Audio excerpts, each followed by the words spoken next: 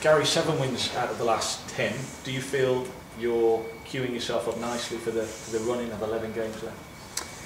Yeah, you know, it's always nice when you're winning games, but you know, as soon as we start resting on our laurels and you know, praising ourselves for how well we've done, then you know that's the time to worry. I think we're still going into each game with the same mentality, and you know, like I keep saying all along, you know, we want to, and we feel that we are getting stronger with each game, and you know, we've got to take that into the next one.